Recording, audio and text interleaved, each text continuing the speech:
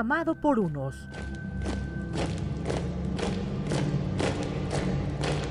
odiado por otros. Una figura que cambió el panorama político en Latinoamérica. Una historia que a través de la ficción recorrerá la vida de Hugo Chávez. ¿Será este el momento?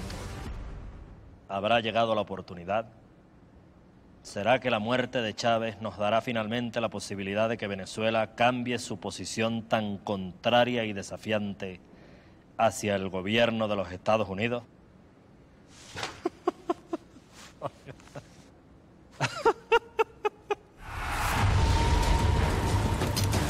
Nosotros vamos a seguir adelante haciendo lo que tenemos que hacer.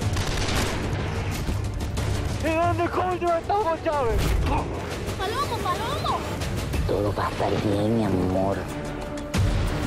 Con Chávez vamos a dar una sorpresita. El Comandante es una serie de ficción producida por la cadena internacional Sony y rodada completamente en Colombia.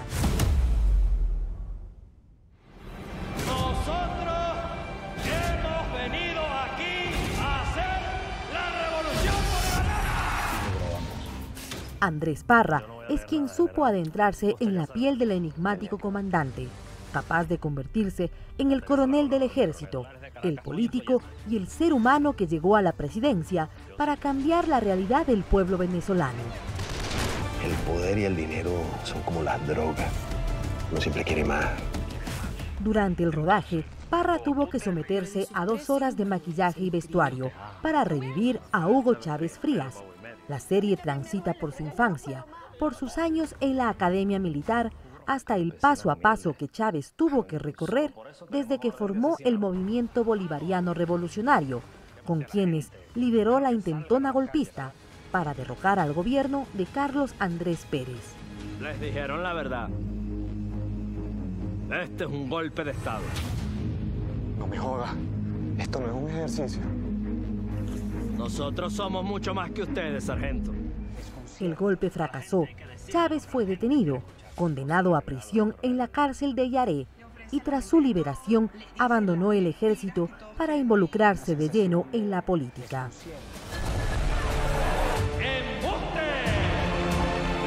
Cada vez gana más seguidores. Nadie lo va a parar. No hemos hecho un coño y tú lo sabes. El Comandante ya causó polémica antes de su estreno mundial y en Venezuela no será transmitida.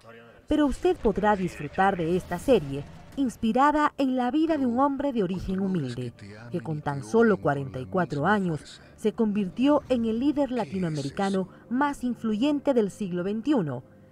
Inspirada en hechos reales, incorporando personajes de ficción para ofrecer un relato de suspenso, política y romance.